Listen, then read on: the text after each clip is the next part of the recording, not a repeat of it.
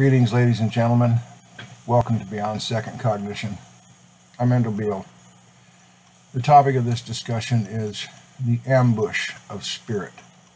This is probably going to be one of the most important videos for those who have been reading the books and following the series and doing the work that we have produced in a while. I want everyone to listen to this very carefully and understand what is being related. I'm going to use the term spirit in this context, but you need to realize that spirit, in the manner in which Don Juan used it, was a reference to the PSOYCA consciousness. At that time, the word PSOYCA hadn't been created, and he used the vernacular that was available at the time. So when he says spirit, you can translate that to mean PSOYCA. And I'm going to paraphrase a little bit, and then I'm going to explain. In the Castaneda books, Don Juan stated that a warrior knows that he is waiting, and he knows what he is waiting for. Now, in the context of our work, you all know that you're waiting for the second cognition. You've been working, cleaning house, making room, and looking for that second cognition shift of awareness. The other thing that I want to pull from Don Juan, I'm paraphrasing this, is something along the lines that you can see spirit like a winged bird waiting in ambush. And one day, when it finds the correct opportunity, it just swoops down, and there it is. This is how the second cognition transition occurs. As first cognition human beings, we feel that we have to strive for something, that we have to keep doing things, that there's some magical switch we turn on if we can just find the right combination that's going to give this to us. And if you look at all these mystical traditions, that's kind of the way they teach their garbage. Now, Don Juan also taught about a process that he called recapitulation. And although cell talk is not exactly the same process, in the end result, through the self-analysis and coming face to face with what Jung might have called your shadow self, admitting all the things that you do and making peace with them and laying the shadow to rest, so to speak, is sort of like this recapitulation process. It's the carrying out the internal garbage, the beliefs, the bad habits from the Hapim and things of that nature. This is where your work comes in, is cleaning this house. You know, it's like you're a homeowner or a house owner looking to clean it up for a new resident to move in. In this case, the resident is the PSOYCA sentience after you can evict the former tenant, being the hive residual habits, the Hapim virus's habits. But because we have this desire, based on all these mystical studies that hang that carrot in front of our eyes, that keep us chasing the carrot, we keep striving. Now, we've stated in the books and videos that the PSOYCA process has nothing to do with thinking. Thinking is the realm of the ego. Thinking is the realm of the first cognition. Yet we all run ourselves in circles thinking about, what do I need to do? Do I need to cross my eyes or hold my mouth right or smile right, or what combination is going to give me this second cognition stuff? So we think and we plot and we plan. And it seems the more we think and ponder on this stuff, the more elusive the second cognition becomes. And this is true, and I'll tell you why. You're trying to use a first cognition process called thinking to reach something that doesn't require thinking to attain. As long as you are thinking, you are exercising the habits of the virus. You get the anxiety, and you get the frustration because you keep thinking, what am I not doing right? Well, the biggest thing you're not doing right is you're thinking about it too much and you're striving.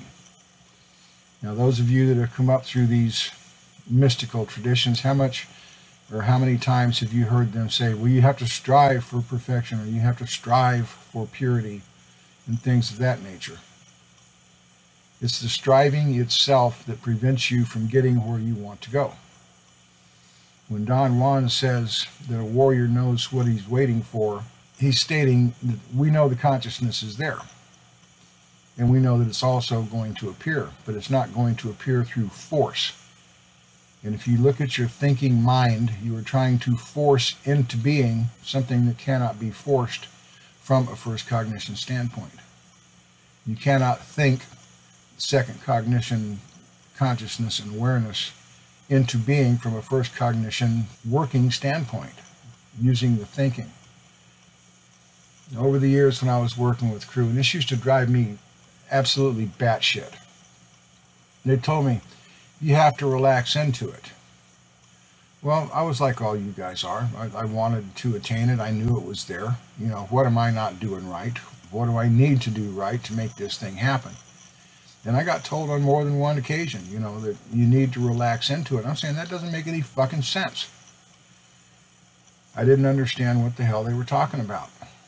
So I'm trying to give a more definitive explanation about what relaxing into it means.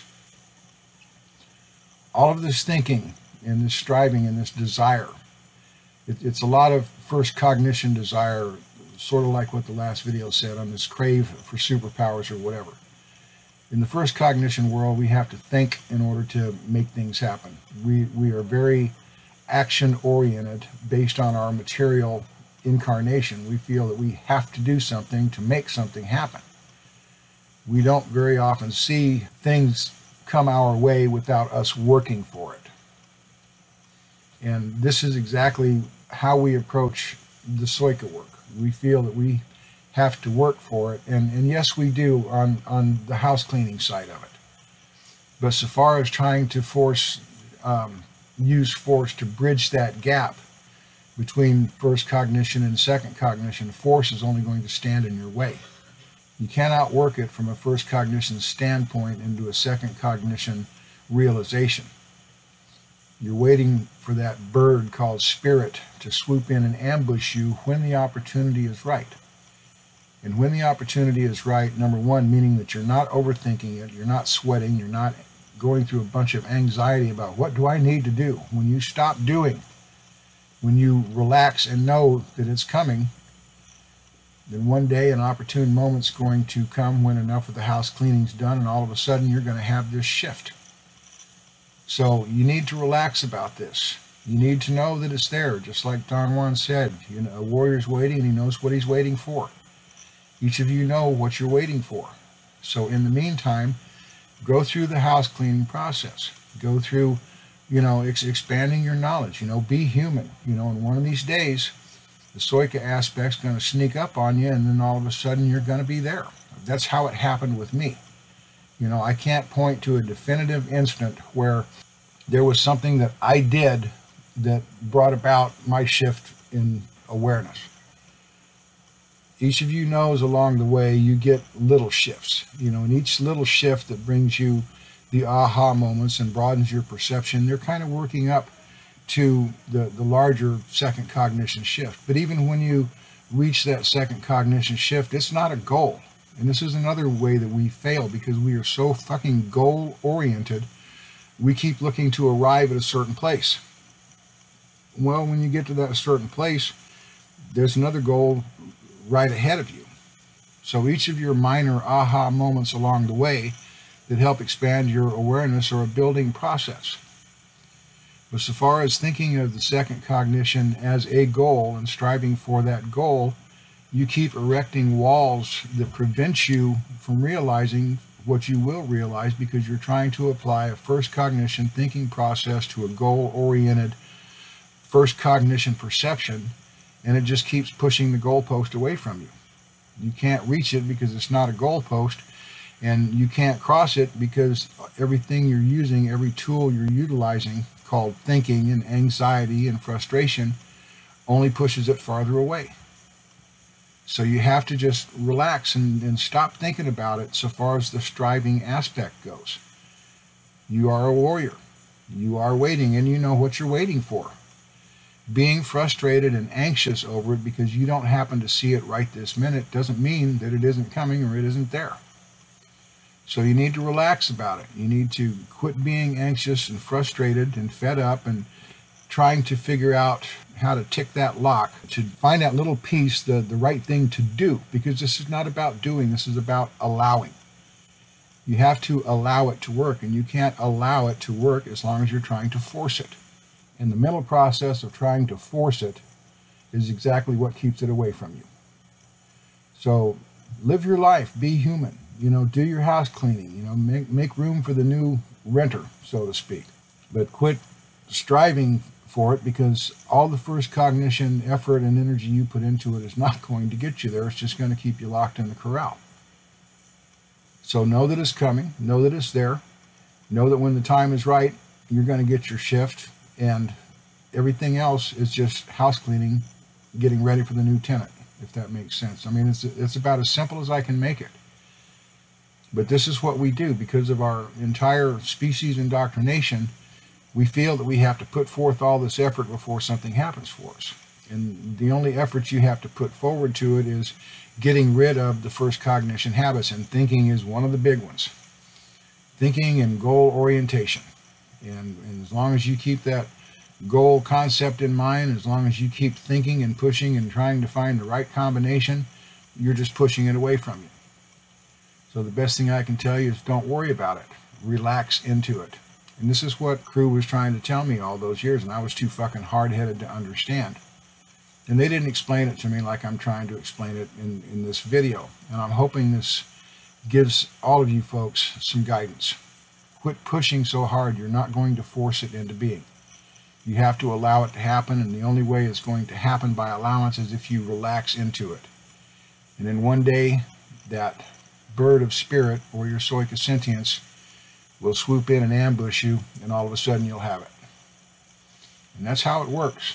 And I know it's totally counterintuitive to how we think and how we function as human beings. But this is what you have to do, is you have to allow it.